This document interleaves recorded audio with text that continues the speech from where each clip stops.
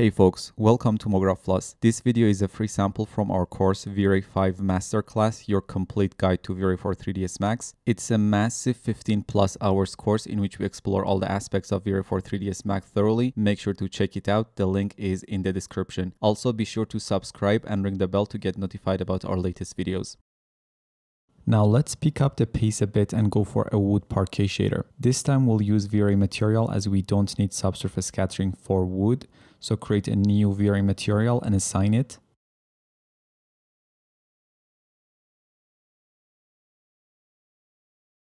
Add a vray bitmap node and load this parquet.png texture.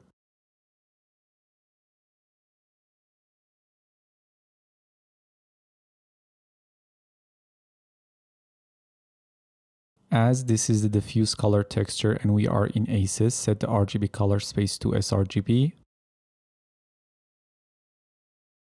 I'm gonna also set its tiling to around 0.75 so it sits larger on the shader ball. I'd like to use the roughness mode when using vray material, so let's change the mode to roughness. Set the reflection color to white. And IR can remain at its default state as we discussed earlier. Now let's go for the reflection roughness immediately. I'm going to load this parquet_roughness texture.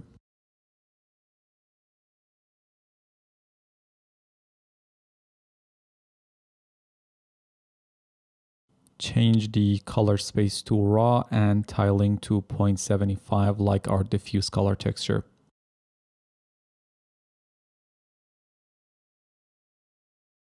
I'm gonna quickly invert the texture as this texture was created for glossiness workflow. If I view the image and zoom in,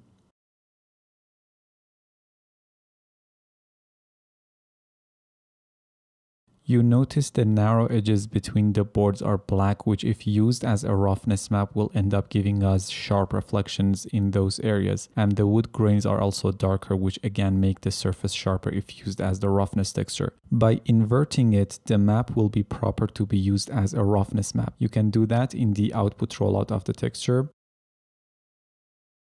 And another suggestion to Chaos Group, just use the roughness map like any other modern workflow and ditch the glossiness value. Just replace it completely and be done with it. We can connect it directly to the reflection roughness input, or like the plastic shader, let's put it through an output map for further adjustments. So connect the roughness texture to an output map.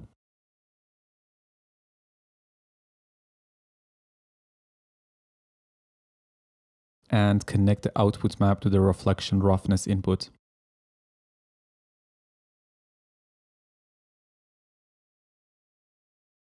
I'm just gonna make the dark values a bit brighter by increasing the first point Y value to around 0.1, and that would make the sharp parts less sharp.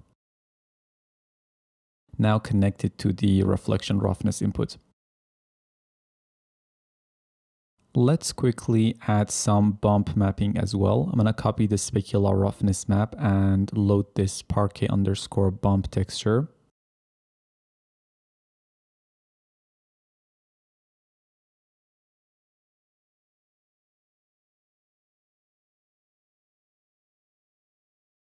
Just make sure it's not inverted, because if we take a look at the texture, we know for bump maps the black pixels cause indents, and this map looks right at its raw state. And connect it to the bump map input of a very normal map node.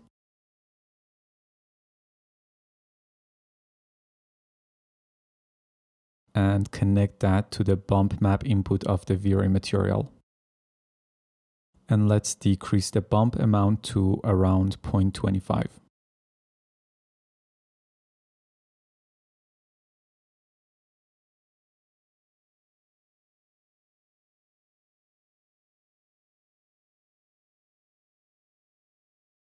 Now let's add that overall waviness like the plastic shader. I'm just gonna steal the noise and the bump to normal from one of the plastic shaders.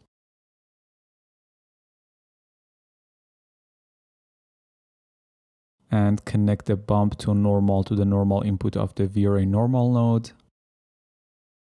and set the normal amount to 0.25, 0.3 like the plastic shader.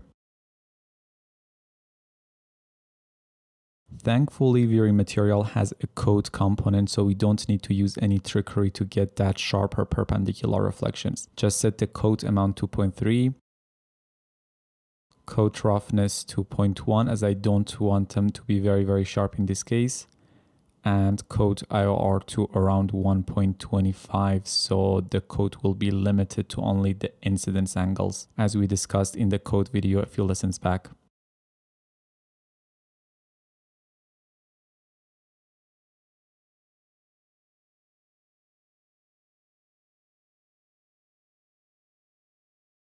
So that is our simple Parquet shader. Let me just stop the IPR and show you the final render for this shader here.